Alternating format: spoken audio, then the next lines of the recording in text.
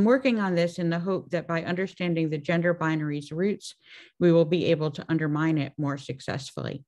But I'm also beginning to see that queering the gender binary is also likely to uproot a lot of other things, racial things, economic things, military things that might seem unrelated. Here we go in 3 big steps. First step, Europe starts exporting large quantities of silver to Asia and Africa. The unification of the Persian Empire in the late 500s BC was soon followed by an expansion of African and Asian trade, what we call the Silk Road and the spice trade or the Indian Ocean trade. As trade increased, vast new supplies of currency were needed to facilitate trade. Various solutions were found, including increased use of cowrie shells and letters of credit, but there was also a sudden surge in the demand for silver. We can see this shortage in the low silver content of Indian punch-marked silver coins issued by Alexander's satraps and their successors. They are no more than 86% silver and often as low as 68%, which is very low. In addition to opening silver mines in Asia, for example, at Dariba and Agucha in northern India, Asian traders also were now willing to pay high prices for silver from European mines. Large amounts of silver were exported from Europe to Asia and Africa. Chemical tests of Asian silver of this period show its Greek origin. Pliny the Elder complains twice that silver is flowing out of Europe to India, and huge mines were being opened in Europe. Tens of thousands of enslaved men worked at Laurion near Athens in the 500s and 400s BC. Silver mines in Thrace were also exploited. As the mines at Laurion began to give out, Carthaginian and then Roman exploitation of the silver mines in Spain, like Rio Tinto, picked up.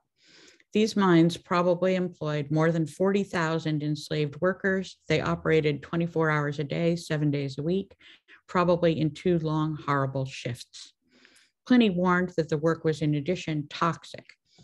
And that's not actually because of lead poisoning, it's because of some gas that the galena ore gives off. As a result of forcing all this work and selling all this silver, European elites became much wealthier than they had been before, giving rise to the glory that was Greece and the grandeur that was Rome, though most of the wealth of the empire remained in the Asian provinces and Egypt. Okay, second step. Up to this time and continuing in Asia and Africa, work and money are kind of fluid and gender binaries are also pretty fluid. In Asia and Africa, silver was only one of many in antiquity. The oldest and perhaps the most used, I don't have a picture of, was shells, especially cowrie shells, which were mostly harvested by women in the Maldive Islands of the Indian Ocean, and which circulated from East Africa as far as Indonesia and southern China. Beads, which you see here, and in this period, especially glass beads, were also a common currency. They were produced in India, in Egypt, and in Syria, and also circulated widely from Korea to the Sahara, England, and the Baltic. And you can see a map of the global distribution of Indo-Pacific beads. This is from late antiquity, but I don't think it's that different a little earlier. As a larger denomination currency, textiles were also commonly used to pay debts, to settle discrepancies in trades. In China, it's bolts of silk, of course. In India, block printed cotton. In the Parthian Empire, wool tapestry and the ancestors of Persian carpets. And in Egypt, bolts of fine linen. Some of these textiles were worn, and some of them are worn and then used as currency. Some of them are used as currency and then worn. But there are also just piles of unused cloth that were stored in chests, on shelves, in standardized sizes and qualities that are just stockpiled and used as wealth and traded as wealth, but never really intended to be used. For the sake of time, I won't go into detailed evidence that all of these currencies were still in use in antiquity. I'll just remind you that trade cloth and Indian beads were still widely used in the 19th and even into the 20th century in India and West Africa and throughout North America. That's when, if you played with Indian beads as a child or something, they're not called Indian beads because Native Americans played with them. They're called Indian beads because they were made in India. Or not probably the ones you played with as a child, but in general. These shell bead and textile currencies were mainly produced by women. Many were enslaved in workshops ranging from as few as 5 or 6 to 1,000 or more women. And here you see 2 different examples of these workshops from opposite ends of our period, roughly. Some are working in these workshops, others are doing piecework at home. This money was therefore feminized as something that was produced by women, even though the traders who used it in their transactions were probably mostly the same men who used European silver. Silver, though often used in the form of coins, was also often weighed and used as bullion. I don't think, therefore, that it was the invention of coinage that drove this new demand for silver. Nor did Asian traders racialize silver as European. As Asian and African traders and their customers used silver and other currencies more or less indifferently, in the same way they were also fairly indifferent to gender and race binaries. This is, again, clear from our sources. Jewelry and fancy clothing were barely gendered in Asia, inside or outside the borders of the Roman Empire. Men often dressed elaborately, as you see in funerary banqueting reliefs from Palmyra. Hedjehotep, a minor Egyptian god of weaving, changes his gender easily into being a goddess over time. Julian the Apostate and John Chrysostom give us the people of Antioch with their soft and delicate way of living, their love of the theater, dancers, music, warm baths and beds, men and women both shaving their whole bodies. And John Chrysostom is specifically addressing the homosexuality, the queerness of Antiocheans, which is apparently fabled. Women like Hatshepsut, Cleopatra VII, Julia Maesa, Zenobia held power in the East and sometimes expressed it by being depicted as men. Okay, so silver pouring out of Europe, that's our first step. The East being much less concerned with gendering and dialectic than Europe, that's our second step. Now we'll go back to the Europeans again for a third step, where Europeans insist that money isn't feminized work, but a masculine abstraction. So Greeks and Romans did not follow the Asian and African line that all of these forms of currency were interchangeable. Instead, they reconceptualized this masculinized money as distinct from feminized goods, so that Roman writers like Pliny can say that the Romans buy clothing and jewelry with money, but they don't sell anything themselves.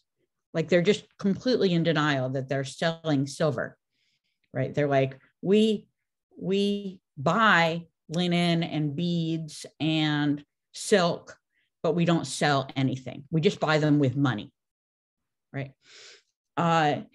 Roman jurors also emphasized this distinction between money and goods. In Roman law codes, we see it, and discussions of Roman law. And the idea goes as far as a 1st century AD Roman graffito from Pompeii, which takes the same attitude. The graffito says, "I hate the poor, ask for freebies, you're a jerk, give coppers, get stuff." So again, give money as if it's nothing, get stuff as if that's a completely different thing. Silver instead becomes associated in Europe with weapons, which are also made of metal, and you see those weapons depicted on the coins here.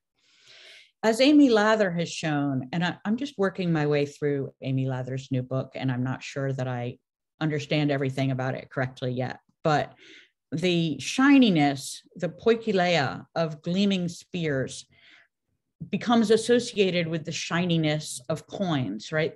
Weapons and coins are both made of metal.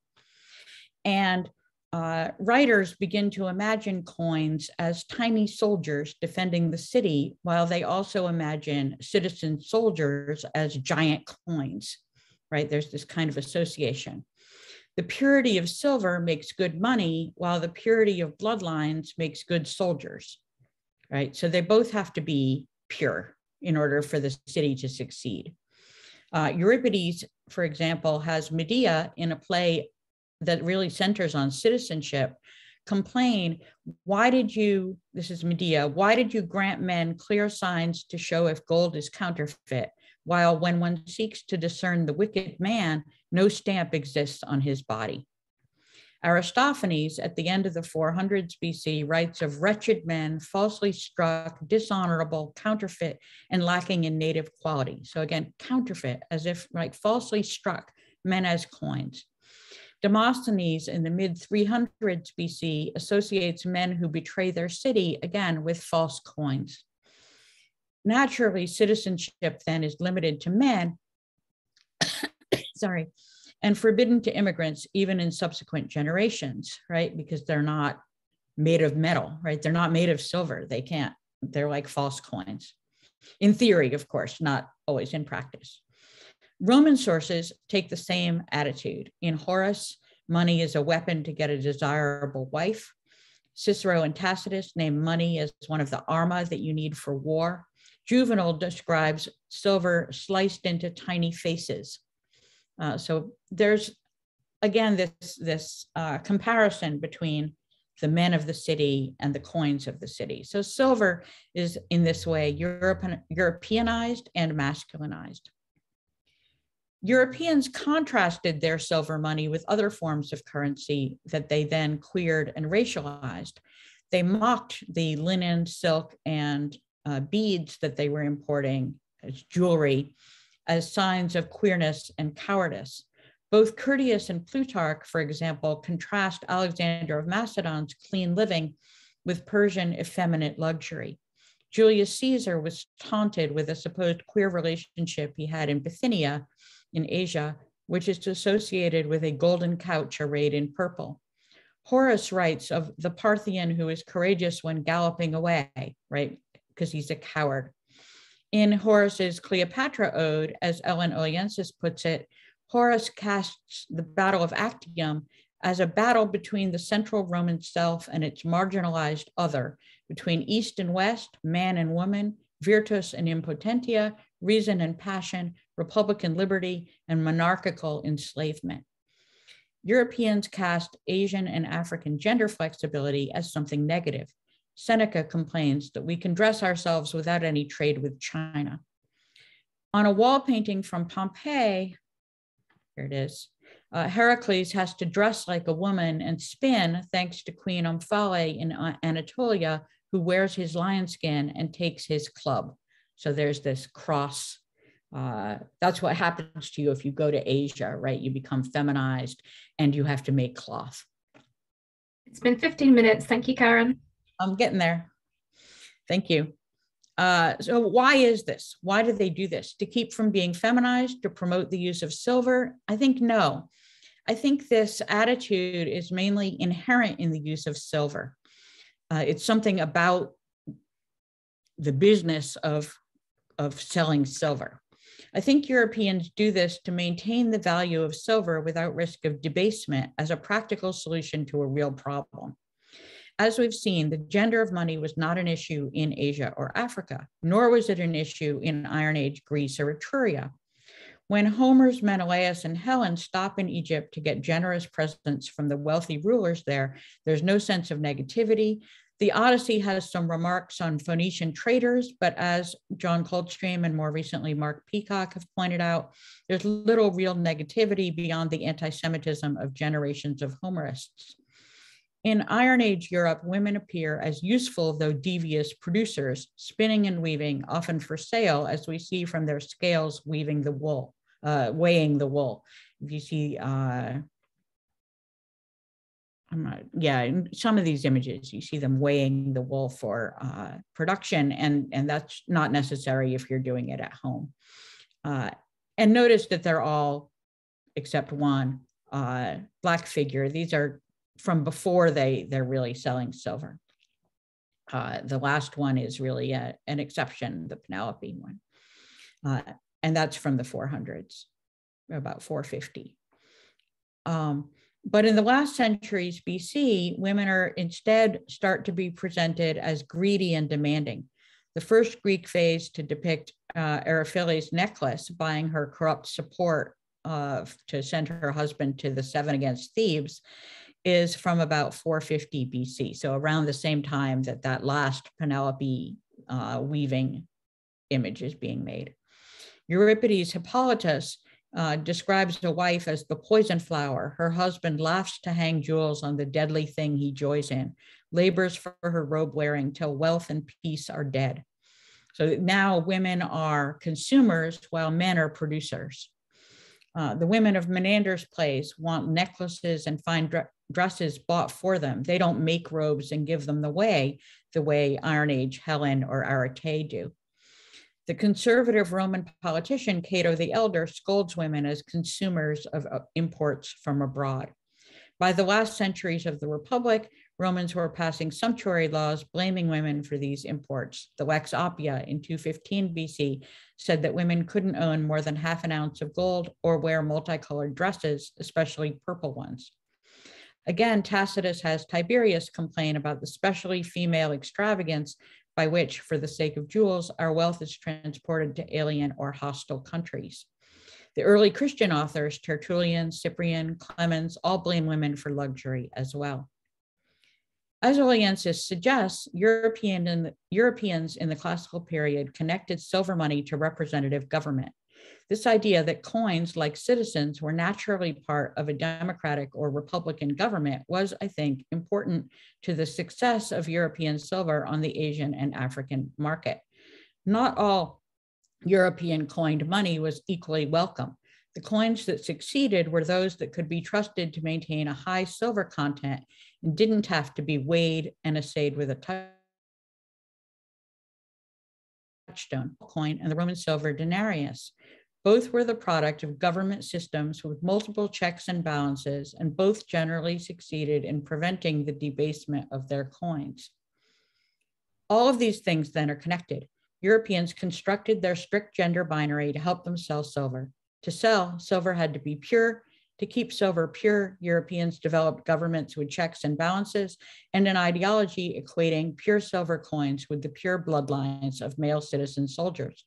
This ideology, in turn, led to the marginalization of women and foreigners, and so to gender and race binaries. Lessons for today. These ideas are still with us and not by accident. With regard to the ancient world, they still distort our thinking. We still feminize ancient Asian production as the Silk Road and the spice trade. As the anthropologist Maurice Bloch has said, modern scholars often seem to fetishize money as some kind of special, separate, immutable concept, as opposed to the imagined fluidity of gift exchange, for example. Richard Seaford moves beyond this to imagine that the abstraction of money led to the abstraction of philosophy and pre-Socratic metaphysics. Money is said to help promote the capacity for abstract thought and rational calculation, here set in opposition to non-Europeans who are unable to apparently engage in abstract thought. And in case it's not clear that this is false, I'll just point out that Euclid was born in Africa and spent his entire life there. So it's false. As far as our own times, finally, the United States and Europe still run a thriving export business in currency, although now it's mainly $100 bills and electronic transactions. Something like 80% of all US $100 bills are currently outside the United States. The popularity of these currencies rests on their stability and people's confidence in the bills holding their value. That in turn rests on the nature of the US and EU and so forth governments, British governments, which have a lot of checks and balances in place to prevent autocrats from messing up the currency. That's the money side. On the work side, most of our manufacturing takes place in Asia. China alone produces more than half the world's glass and steel, about a third of the world's plastic and cotton, etc.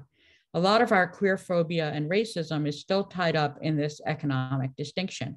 American and European stereotypes still feminize and queer Asian men. There's still a general American sense that the best monetary policy is hard and hawkish, while worker-friendly policies are feminine or queer. Country music still rejects urbanism and luxury for the simple life. Women are still stereotyped as spending money men earn.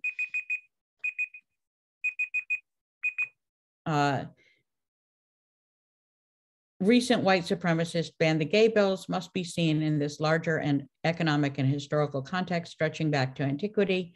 But we should realize that undoing dangerous homophobia like this may mean also changing a lot of other things. Thank you.